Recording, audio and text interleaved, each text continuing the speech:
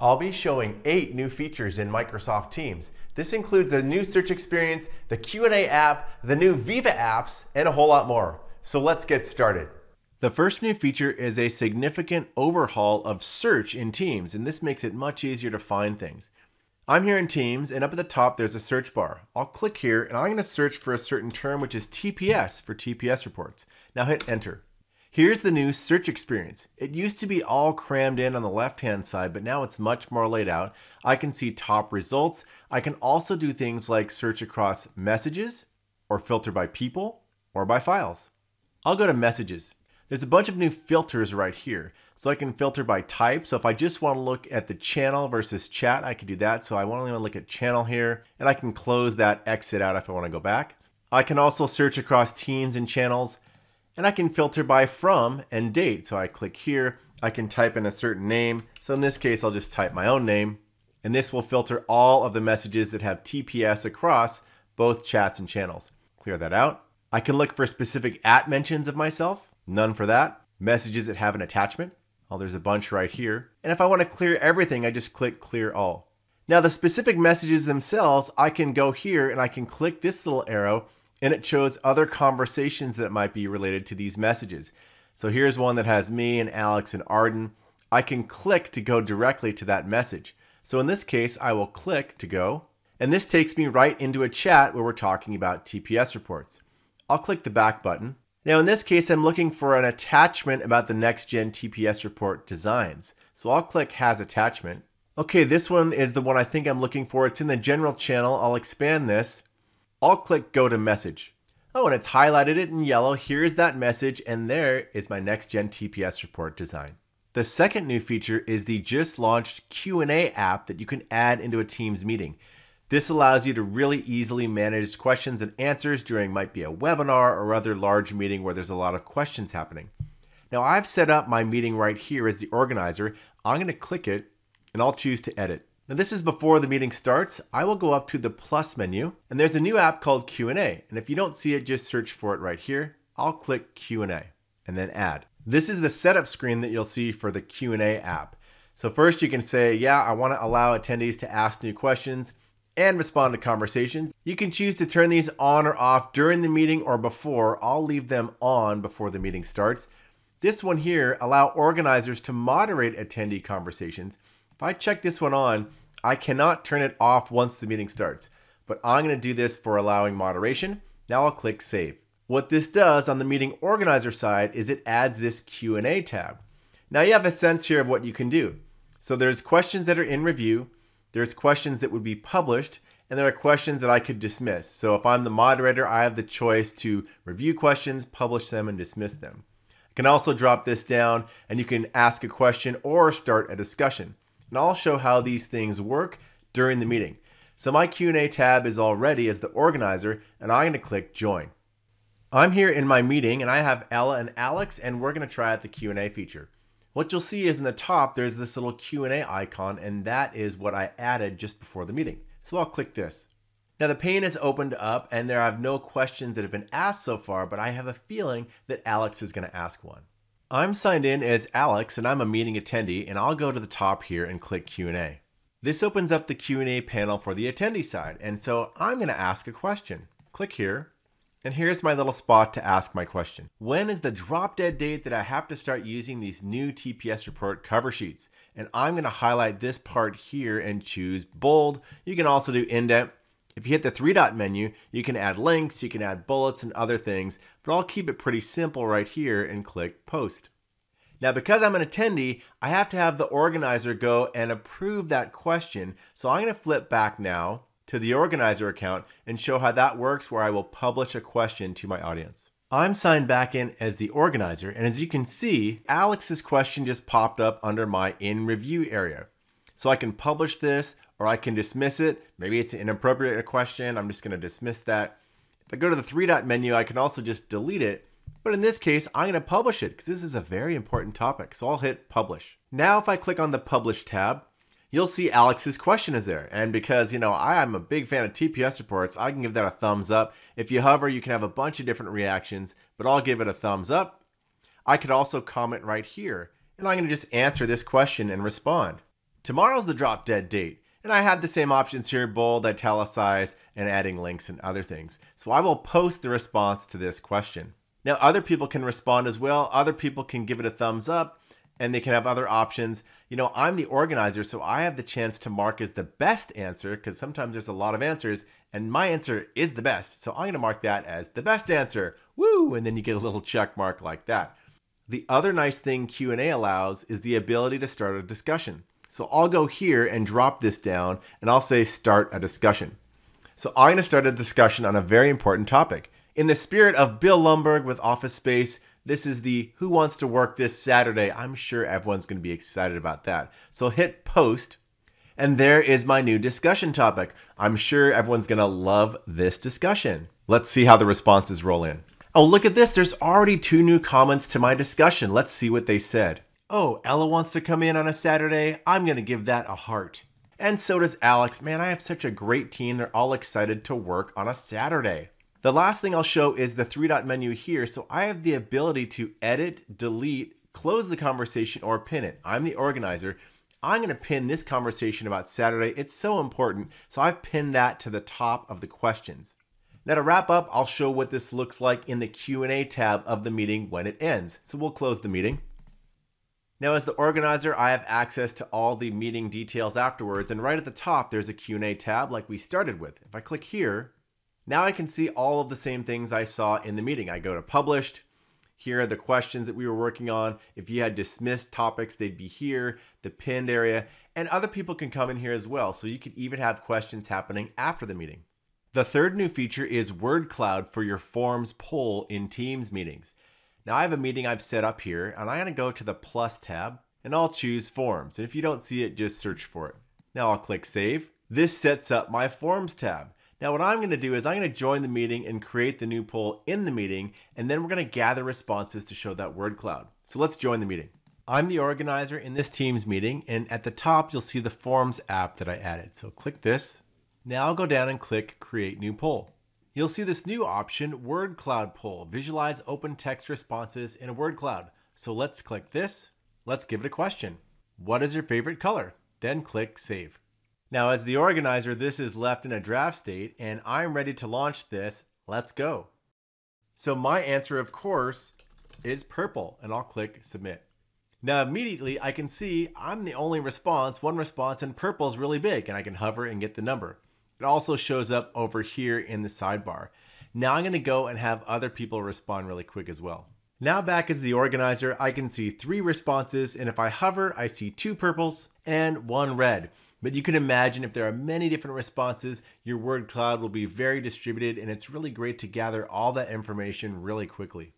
When you leave the meeting, you will also have that copy of your word cloud poll right here in the meeting under polls where everyone else can see it as well. The fourth new feature is transcription support in channel meetings. Channel meetings are very popular in the education world, but also there are some in main commercial organizations. So I've got a new meeting here. I've given it a title, and I'm going to add a channel to make this a channel meeting. So I'll expand this here, and I'm going to put it in the project team red channel, and I'll click send.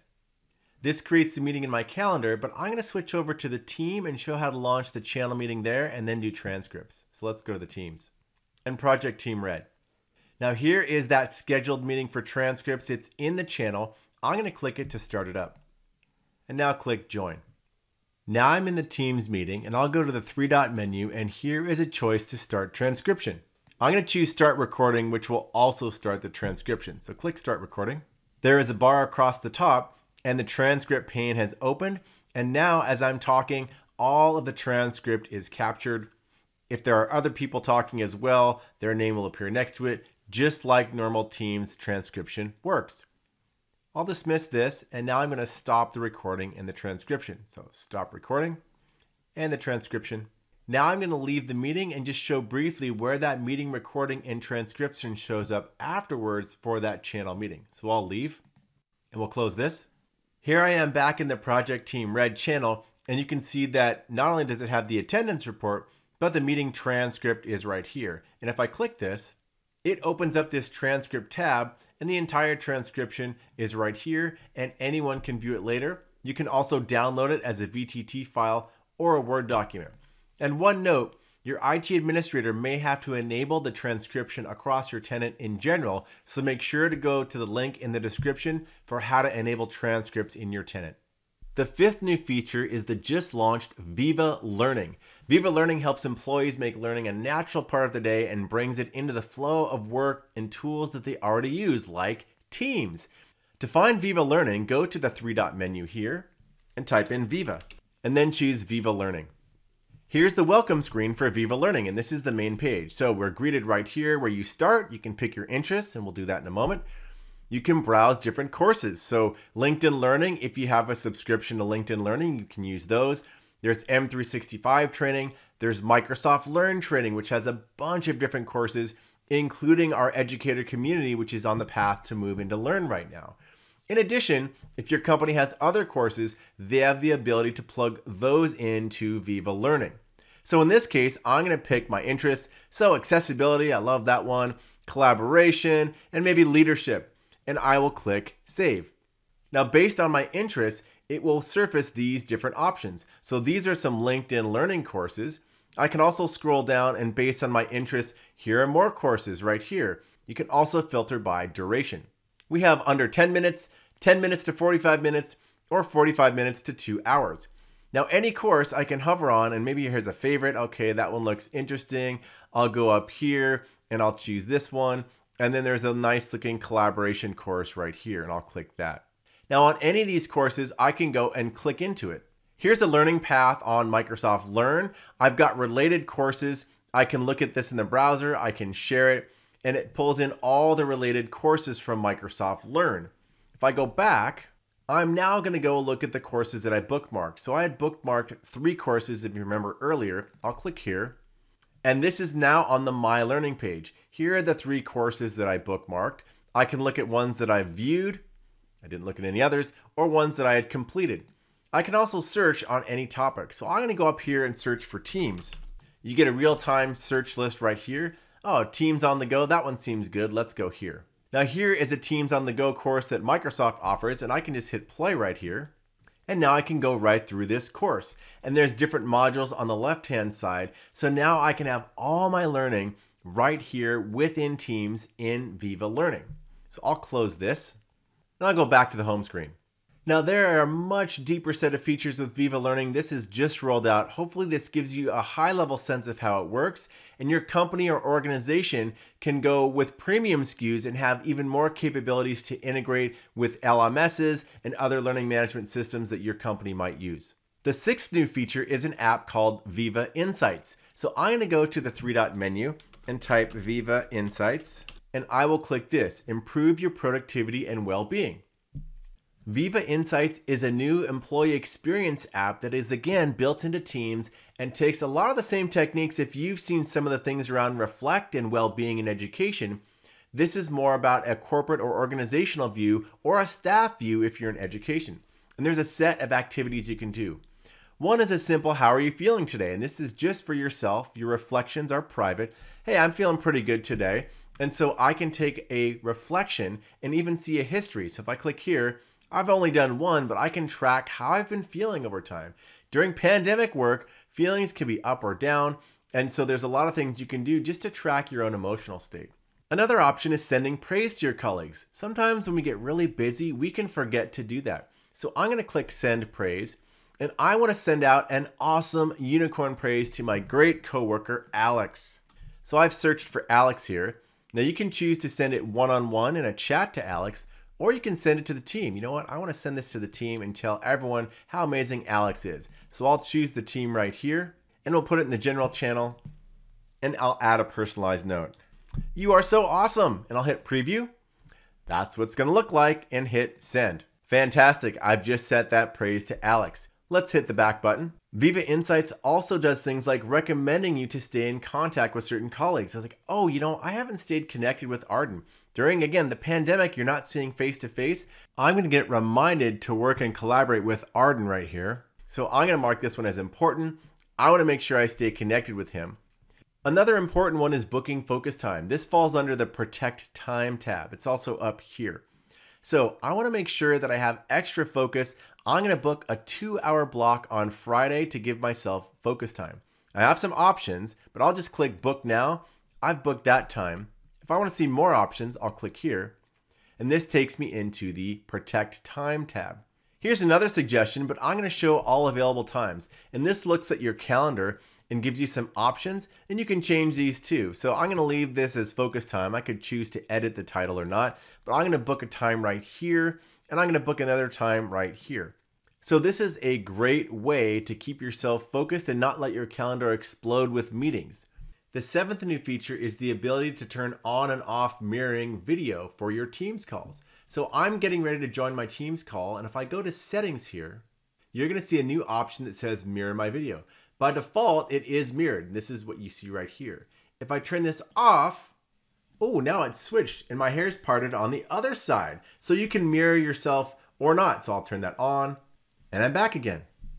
The eighth new feature is Clippy in Teams. I saved the best for last. Now here's a message about the big TPS report status meeting, and at the bottom, I'll click reply.